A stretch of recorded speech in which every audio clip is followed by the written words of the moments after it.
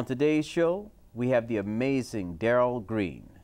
He's a drummer hailing from Oakland, California, joining us. Darrell attended Cal Arts, then he moved to New York to attend the Manhattan School of Music. And as you all know, as a musician and artist, sometimes the music just calls you in. He's performed with Dr. Lonnie Smith, Pharoah Sanders. Who was the first major artist you performed with? The first artist I performed with that was major to me was a singer, and she's still around actually in the Bay Area. Her name is Faye Carroll. She's phenomenal. And that was the first major artist I played with, and she took me under her wings, and she actually helped, believe it or not, she taught me a lot about drums. Wow. And I learned, that's a lot of my foundation as well, was studying with Faye Carroll, playing with her. And you know, I learned about all the shuffles and the different kind of shuffles and the roughs and all these little nuances that made, you know, the music, you know. And I learned a lot from her. She's still around. And the next step in my life, once I moved to New York, a big artist I played with was Pharoah Sanders.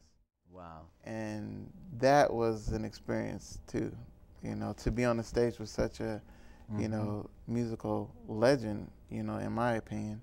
Right. And I remember the first gig, you know, everything was fine. We was in Japan, and you know, we didn't really have a rehearsal. We kind of talked through the music, and everything was cool, and I was cool, and we got on stage, and Pharoah did an intro, you know, before the band came in.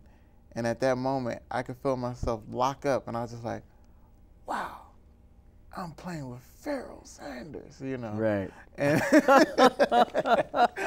and it was just like, I never felt that, you know, locking up like that, like, wow. Right. And then I had to catch myself, like, okay, you know, pick, you know, it's almost time to come in, you know. Right. But that was a, you know, great experience, Yeah.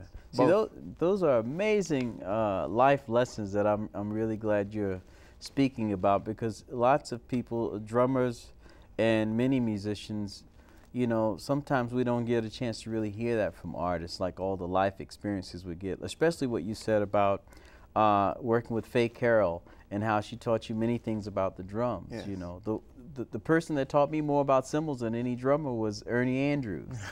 Just playing with him, learning that the sound of the cymbal, how staying out of the range of the vocalist was just beautiful.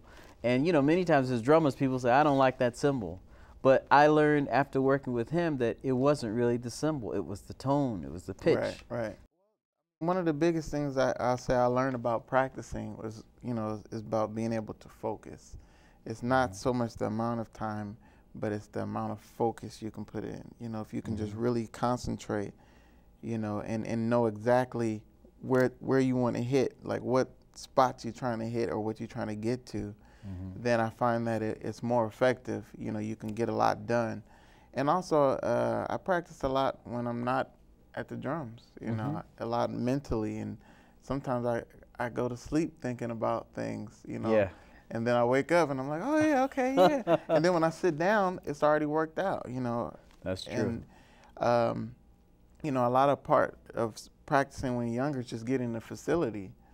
But then as you get older, I think that a lot of it becomes more conceptual. So you can kind of conceptually figure things out because you have the facility. Right. So now it's just about, you know, developing, you know, what you already have. And, you know, I try to make use of that time, you know, from the hotel rooms, airplane, like you said. Or one time on an airplane, man, I guess I was doing some feet stuff, and Sherman was sitting in front of me. He was like, man, you shaking my seat, man. I was like, oh, sorry. I was like, oh, okay. You know, so, you know, wherever I can fit it in, I get it in. But when I'm home, you know, I really try to take advantage of that time home to be able to sit down and practice. Or, you know, sometimes on the road, I'll go to the club and I'll just, you know, stay at the club all day and practice until it's time for the hit. So today's hip tip is, what's in the bag?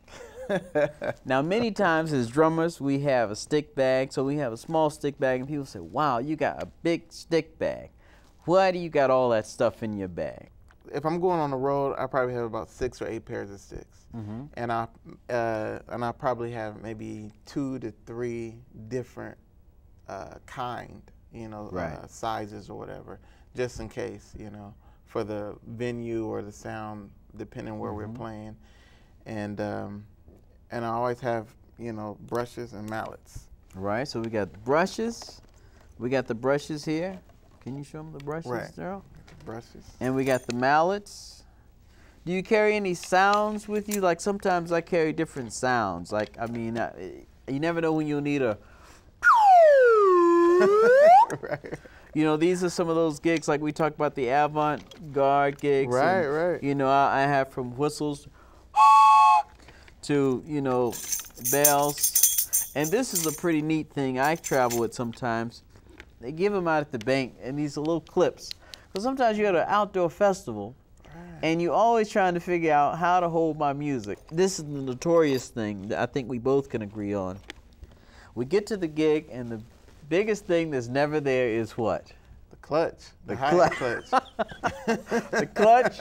And we got the felts here. And I know you're a big fan about felts. I know you carry a lot of felts all the time. Why do you carry felts, Darrell? Well, the majority of the time when wherever I'm playing, the cymbal stands don't have felts or the washers, the little sleeves that go on to protect the cymbal. Right. So here's the felts right here, these little brown things here, and here are the little washers here, just to show the audience what we're talking about. And why is it, Darrell, that it's important? Because many people don't know why it's important. Sometimes you see cymbals and they have these little grooves worn out in them, and oh yeah, because it'll make the keyhole. I call them keyholes. The metal on metal, and usually a cymbal that's kind of an angle either way, and then it'll just wear on that hole. And I'm trying to preserve my cymbals. Right.